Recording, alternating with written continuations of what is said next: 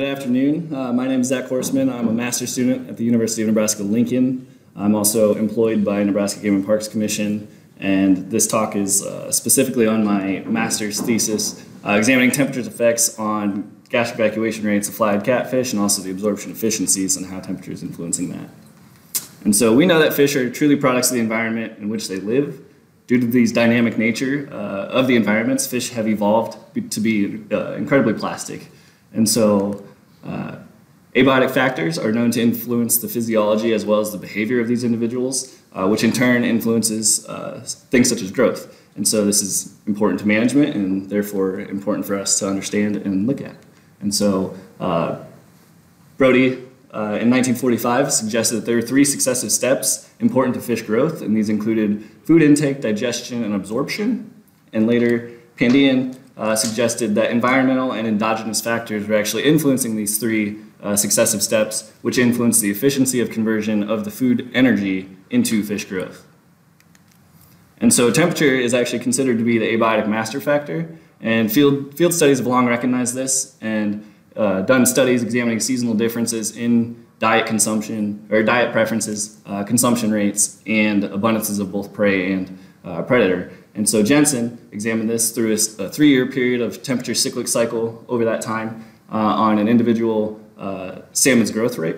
And he found that at these higher temperatures, the growth rate would actually increase as opposed to the lower temperatures where growth would actually decrease. And so we're actually seeing somatic growth occurring here, which in turn switches over to reproductive growth and ultimately the survival. So temperature is playing a big factor.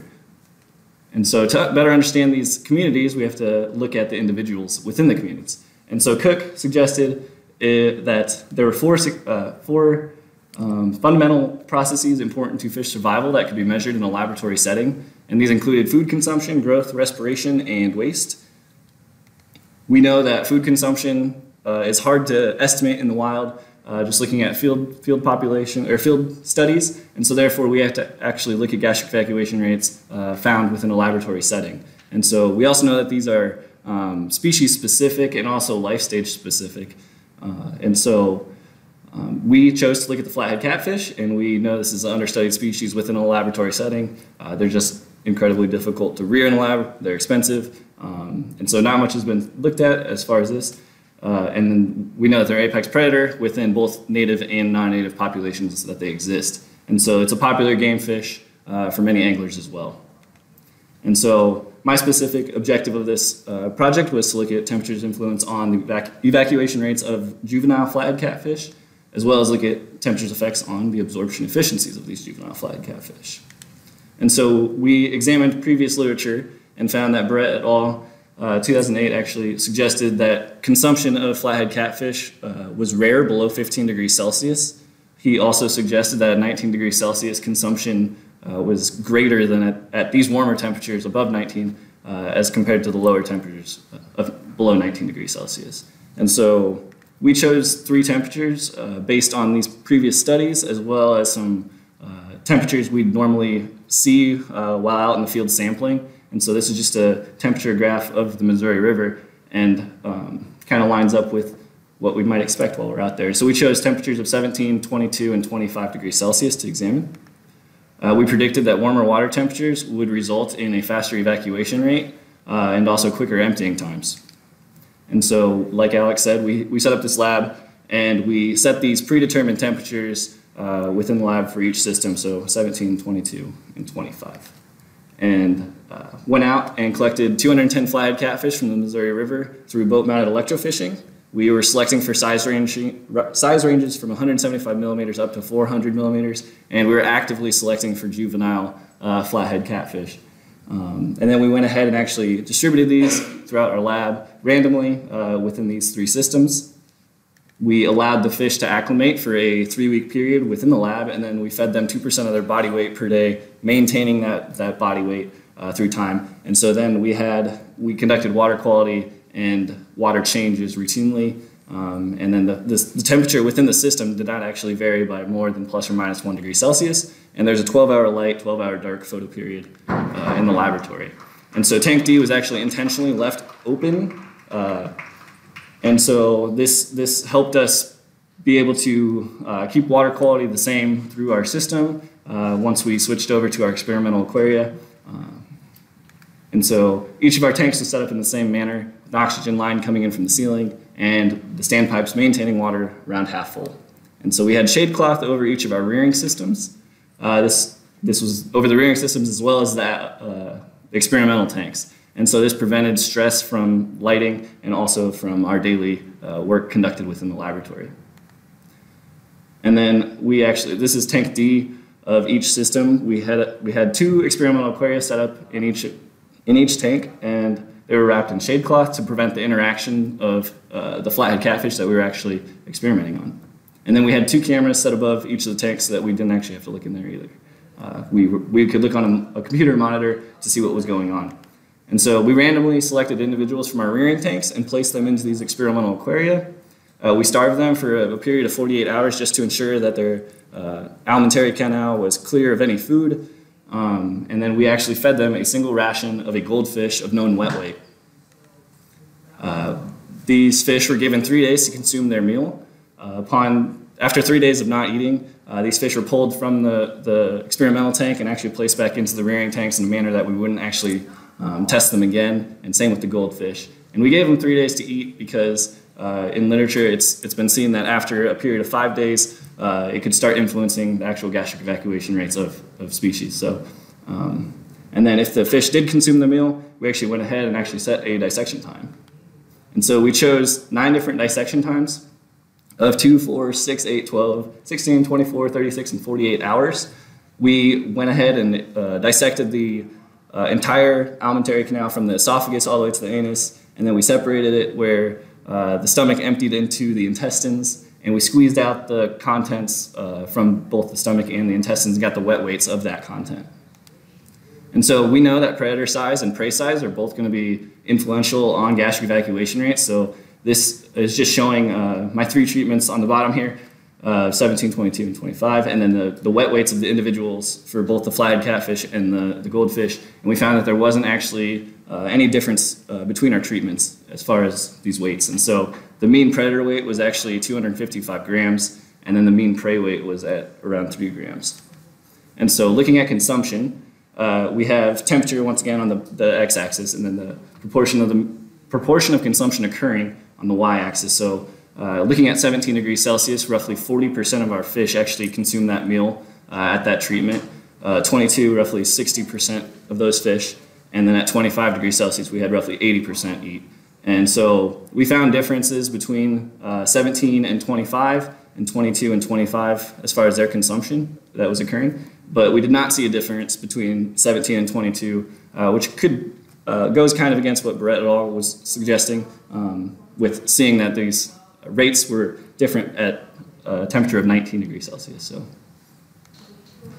moving on to gastric evacuation rates, we found that temperature was once again playing a significant role throughout the gastric evacuation rates of these fish.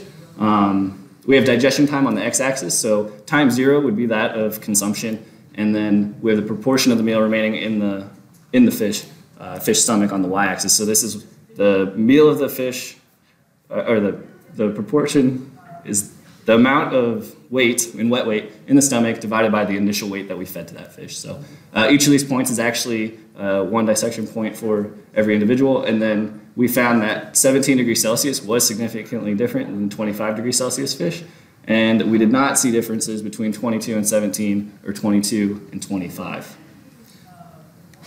So looking at a digestion time of 10 hours, we can examine this, and we see that roughly 25% of the meal is actually remaining within a 25 degrees Celsius fish, as opposed to roughly 60% of the meal remaining at that 10-hour mark for a 17 degrees Celsius fish.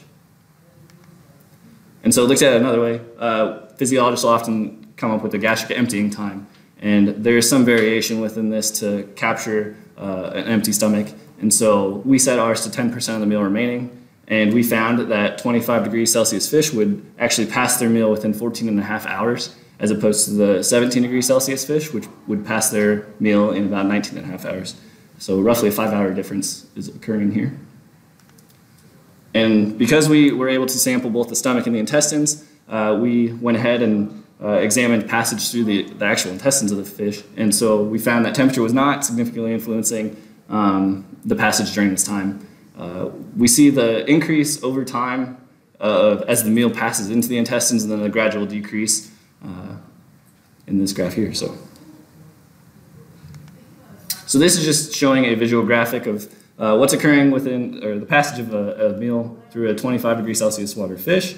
We see the early on, the fish's stomach is there's distension occurring. The arrows are actually indicating where the majority of the fish or the meal is, and then about where it is throughout the alimentary canal as far as spread out. We see early on the meal is actually passing quickly into the intestines, suggesting that digestion is occurring in layers, which will be important for the absorption portion of this talk. And then it took about until 16 hours you see an empty stomach. And we actually, for 25°C fish, you can see at the end there is no meal remaining. However, at the cooler water fish, we actually did see quite a bit of meal content remaining in the intestines still. And so the second part of my project was to actually look at temperature's effect on absorption efficiencies. And so we predicted that these warmer water temperatures would actually result in a quicker absorption. And it's important to define digestion and absorption here. And so our definition of digestion is just the physical breakdown of ingested material. This is occurring throughout the entire alimentary canal, and it's a measure of mass through that time, or through that period. And so absorption, on the other hand, is just the nutrient uptake. It's occurring in the cell walls, and it's primarily occurring in the intestines. It's a measure of energy flow. It's a result of digestion. However, it's important to note that not all this digested material will actually be absorbed by the fish.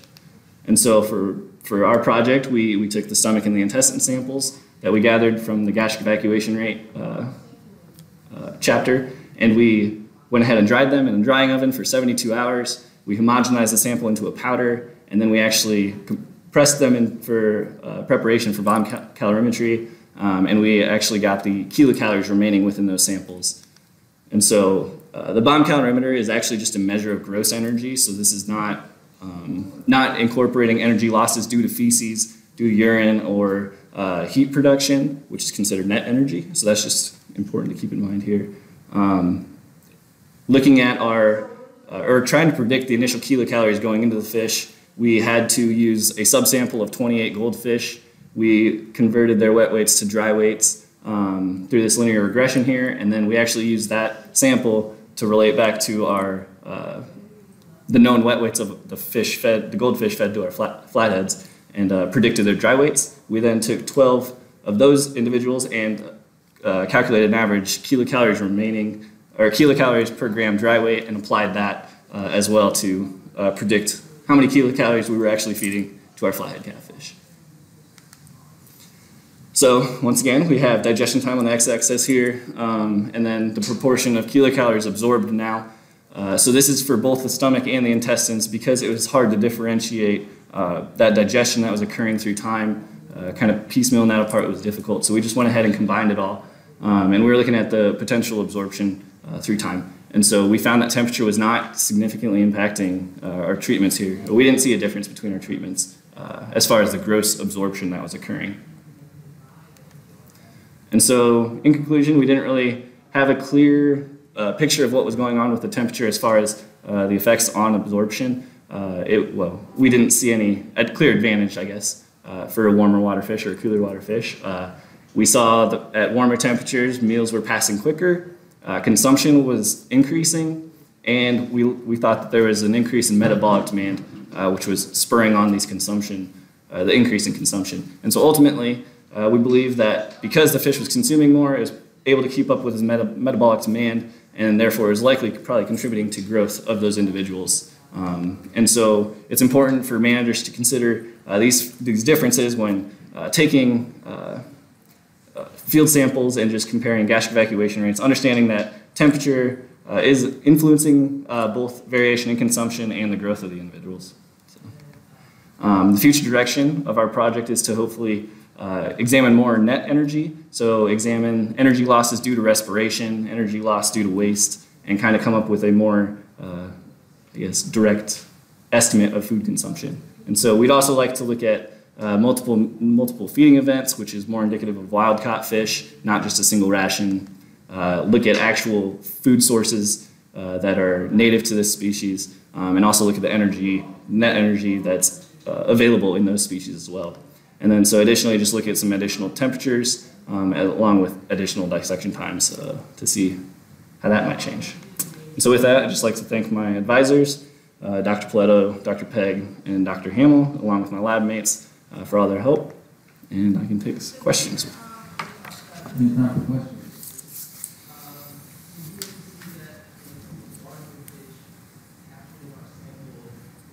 Did you sample whenever you had your fish in the lab and you were analyzing whether or not there was more growth weight or did you take wild fish to do a comparison to anything? We did not actually look into differences between growth. So for growth, we did not actually look at differences, I guess, between the growth of our fish that we brought in the lab or wild caught fish, but that's interesting. So we had a sample of 13 tagged fish that we could actually track growth with in the lab, like Alex was saying, but we just didn't see, I guess, the relative weights were staying pretty consistent through time. But it would be interesting to look at wild populations, I guess, back and see what's going on there. So. That's it. Thank you.